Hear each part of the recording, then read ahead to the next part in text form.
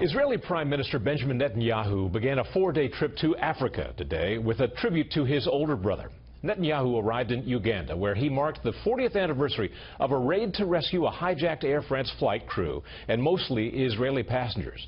The Prime Minister's brother, Lieutenant Colonel Jonathan Netanyahu, was a commander during the historic raid on Entebbe. He was struck by a bullet and killed that day. Despite Jonathan's death, the raid marked a turning point in the fight against terrorism. Senior correspondent Eric Shawn sat down with the Prime Minister to talk about the loss of his brother.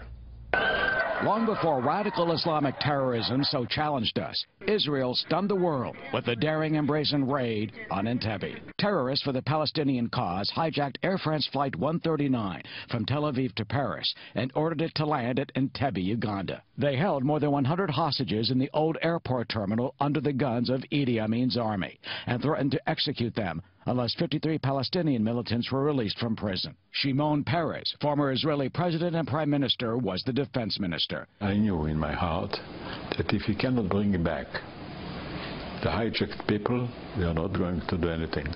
They took a chance. Israeli commandos in 4 Hercules transport planes flew 2,500 miles from Israel in the dark of night.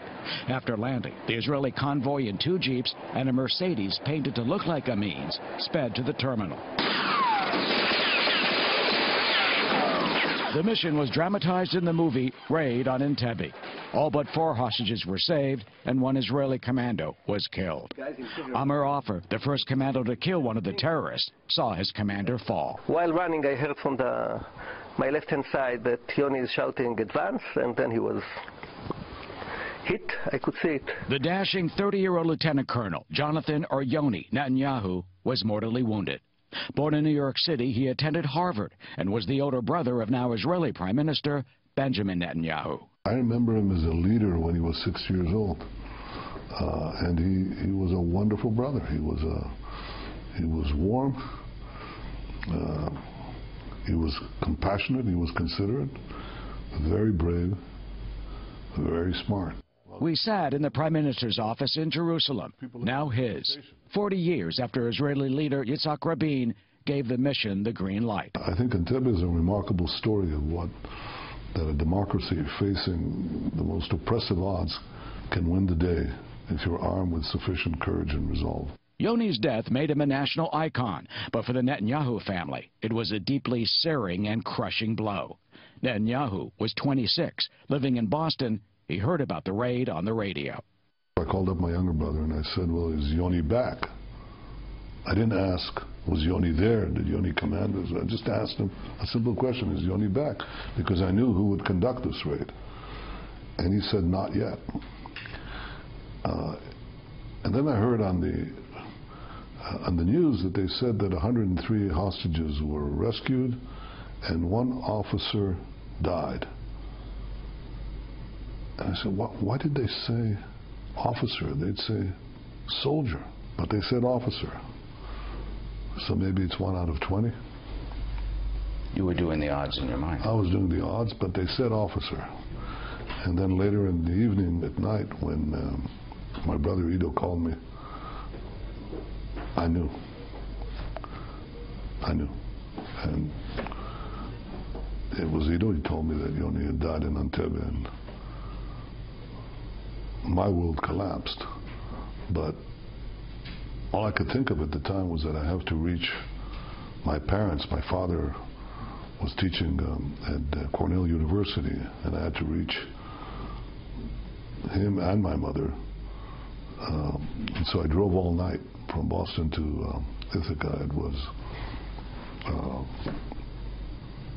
horrible thing. Came to the path of their home in Ithaca in the morning.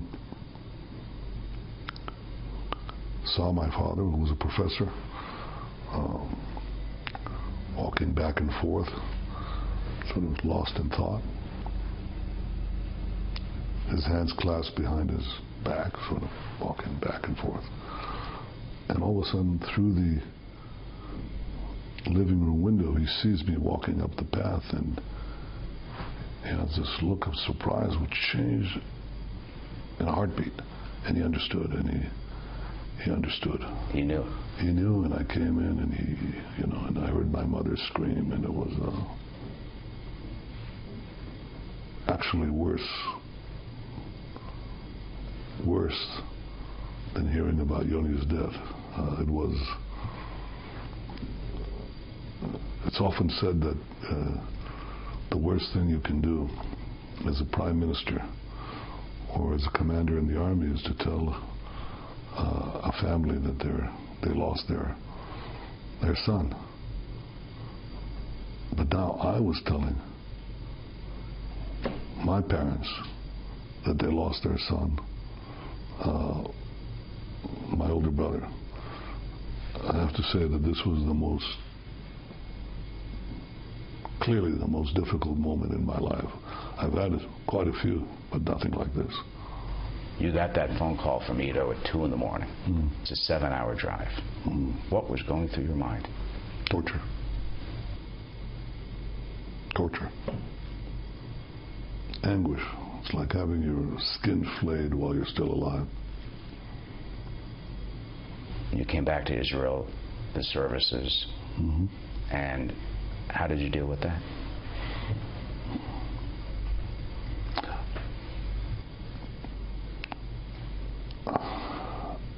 I don't know how we all dealt with it.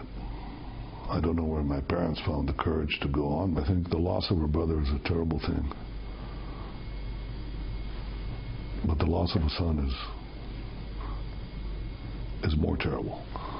And I often wonder about that when I talk to the bereaved families and bereaved parents of Israeli soldiers who fall while defending this country.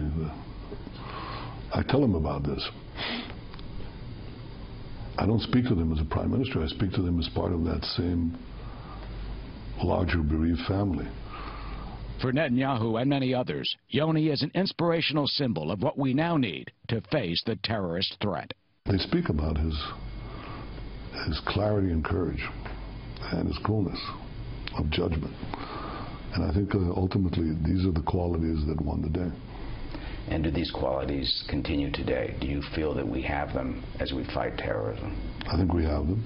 I think it's important that the whole world, one, recognizes this threat, second, unite to fight it. We're not just fighting our individual battle, we're fighting this common battle against something that threatens all of humanity.